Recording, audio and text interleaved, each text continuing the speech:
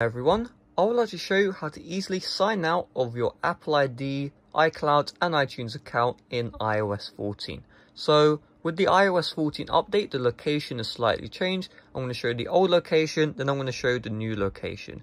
Keep in mind, this tutorial will take 2 minutes. Let's get started. So open up settings, and the old location was right here. You see App Store, but when you tap on this, you can see there is no option to sign out anymore. So where's the new location? Well, the Apple ID and iCloud area has been bundled at the top. So you should see your name and you'll see Apple ID, iCloud, Media and Purchases. So you tap on this, it's going to show you your email right here.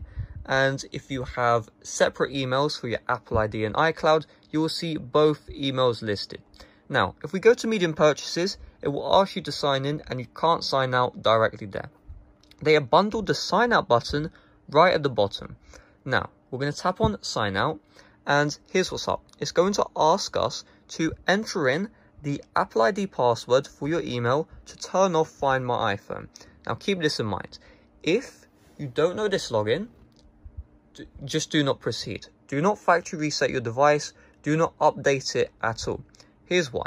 Because if you do that, you will never be able to use the iPhone again.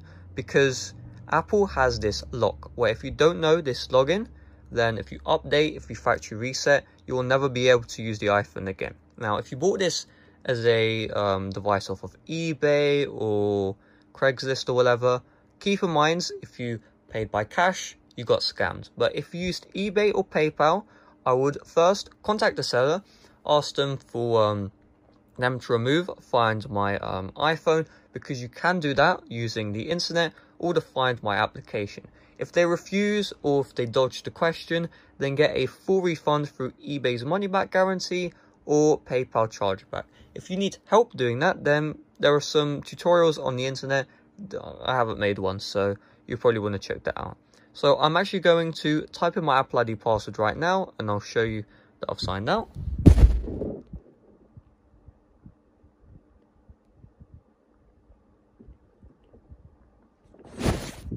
Okay, so the process will start and it will sign us out of Find My.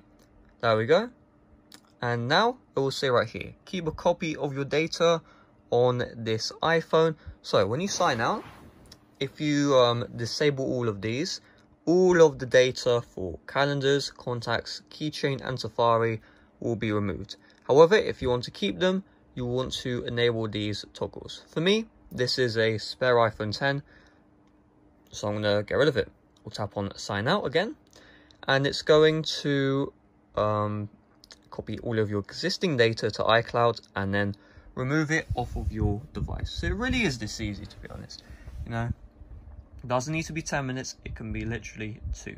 So it's going to do the process, and eventually we should be signed out, and we should have, there we go.